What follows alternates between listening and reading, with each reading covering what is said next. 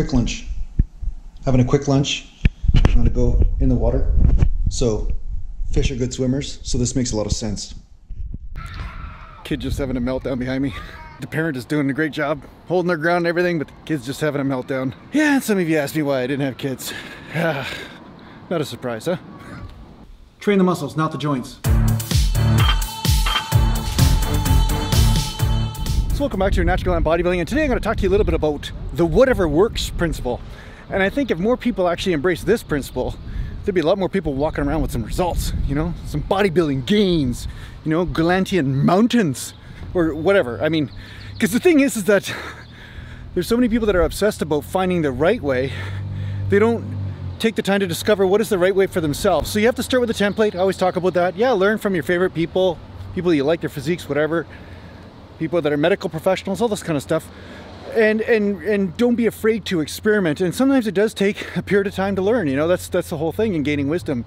It's not an overnight process. It's not like you do something for 2 or 3 weeks, then all of a sudden, boom, you got like the massive gains. Although you will find that sometimes when you make these minor discoveries in your training, all of a sudden you incorporate a new training technique, and within 3 weeks you're getting actually some gains as a natural bodybuilder. You notice that, oh wow, there's like a 1/4 inch difference in a certain body part and stuff. And so you will have these quantum leaps and quantum shifts in your training from time to time. So yeah, don't be afraid to experiment, but at the same time, understand that whatever works is the right thing. It isn't about doing it according to what somebody said on, you know, YouTube or something. I didn't know the Triceratops was here in town. The Triceratops Rex. Hey Jen, hey. Mountain. Mountain edge. Really what this whole game is about expanding your own awareness, your own sensory perception. And you'll start to notice a commonality between how you feel and the sensations that you experience and the results that you get. So over time, you're gonna recognize these patterns. And that's what happened with me. I would try lots of different things. Like you'll say, oh, you gotta squat this way, you gotta deadlift this way, you gotta bend over row this way, you gotta bicep curl this way. And I do certain techniques for periods of time, and then I would plateau with my results or whatever, and then I'd try something new, and then there would be certain techniques that I try for a period of time, and all of a sudden, I get this quantum shift in results. Out of nowhere, all of a sudden, bang! And then I remember, what feeling did I experience? How did I experience the muscle? What did the actual set or the repetition feel like in order for me to get those results? And once I started to chase that, then I started to really be able to recognize instantaneously whether an exercise was right or not for me. So a lot of you guys are doing guesswork. A lot of you guys are just trying to figure it out just through guessing. But what I'm saying is you start to associate a certain sensation along with results, and then from there you can get a greater result, and you could also make decisions at a faster rate of what is right for you or not. So this is really underestimated. Yeah, another kid having a meltdown. It was a children's festival today in Harrison, and yeah, they're not happy to be leaving. They're just not happy about that. They're not happy at all. Yeah, kids, eh? Honesty. That's what I like about them. The thing is, these sensations become the Rosetta Stone to your training. They become the Rosetta Stone because once you learn to tap into that grid of sensation equals results, like certain sensations in an exercise, and then some sensations lead to pain or injury, you start to get a real good compass in how to make the proper decisions in whatever exercise you're doing in any one moment. Now, if you watch pros train, you see some really highly developed guys, whether they're in the unnatural field or the natural, it doesn't really matter. And you'll notice that there'll be certain exercises that they avoid and certain ones that they do, or if they do them, they do them with different angles and stuff, because they know, they're so in touch with their body, they're so in touch with what feeling is the right feeling and what feeling is the wrong feeling, that they are able to avoid injury in a much better way than, say, somebody that's just blindly following a template. This is one of my favorite places. It's only about 6 or 7 minute walk from my house, and then I can get right into this little lagoon here. And the water's a little bit warmer than, say, out in the middle of the lake, but it's...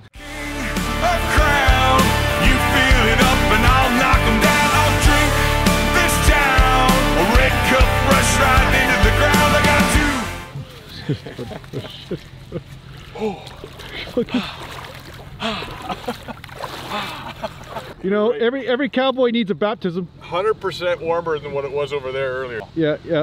We're at the hi there. Yeah, we got to work on those vocals, right? Oh God, yeah. Got to work on getting those vocals a little higher. Okay. So I thought cowboys are supposed to be tough. I mean, I jumped in, but yeah. But then again, I didn't wait till the sun went down. It's a nice little place. You can just run in shallow and yeah, swim in the water, man. Catch some fish in my mouth because I'm fish man now. I'm aqua man. I had some fish and now I should be able to swim just like the fishes do. Which one of you is going in first? Why the laughter? Come on, I see you looking at that like you want to go in. Looking pretty good, it is, isn't it? I gotta get somebody on film, so I don't know which one of you is first, but you know, local people here in Harrison, a little bit cowardly, so I gotta jump in here. And yeah, it's a little cold, but hey, I'm a Gallantian. That's what I do.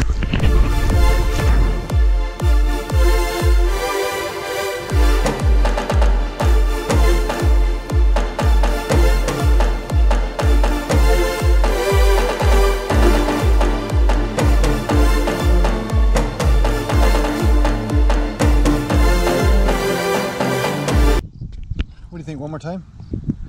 One more time. Let's go on one more time.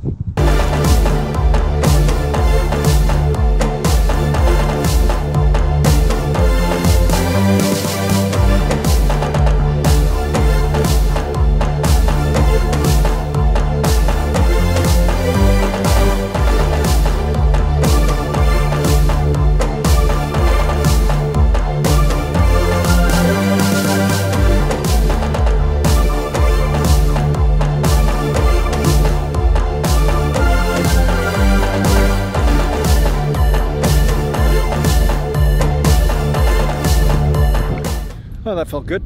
Yeah, nice little swim. Met some people. Convinced a couple people. It's always rewarding to convince a few people to jump in, especially after I jump in that cold water. There was a guy from Vancouver actually that I said, hey, you gotta jump in. He's like, oh, I don't know, not today. And I'm like, come on. And he actually did it. So let's see, we got somebody else in this town that's not a coward to jump in the water. Thank God. Thank God it's not just me here. Here we go. All right, give her hell. That's good. We got proof. Good job. For Croatia. It was good to see. That was kind of funny. So yeah, there's some pretty hilarious people sometimes. I guess what it boils down to is I like people. I like having fun with people. As adults, sometimes people stop having fun. I think when you're an adult, that's where the fun just begins. Let's get back to the point of the video.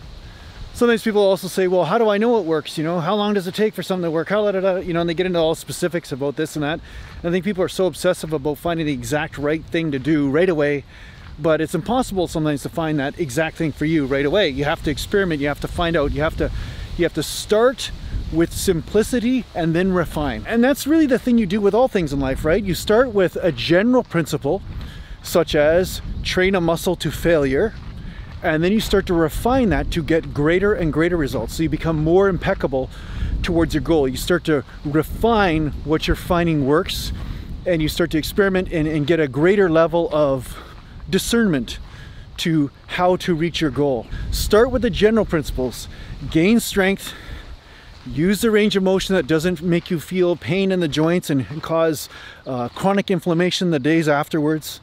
And yeah, push yourself and hit failure. Really hit those muscles hard. I mean, make sure the muscles actually do hit fatigue. And that's a good place to start. But yes, as you do this, then you'll find that there are ways to refine it, to refine the range of motion, refine the type of volume you do, refine what rep ranges you use, define the frequency you train, and then of course the angles of attack. Sometimes using one angle as opposed to another will produce a better result. So this is the thing. So don't be afraid to experiment and to grow in your awareness and embrace this whole phenomenon that happens. You're basically expanding this awareness, and from experiencing constantly, you are becoming more and more aware and more refined in what works for you. So I hope this helps you out in your training. Thanks a lot for tuning in. If you need to go with me, just go to naturalgallantbodybuilding.com, and thanks a lot to the patient supporters, and take care for now.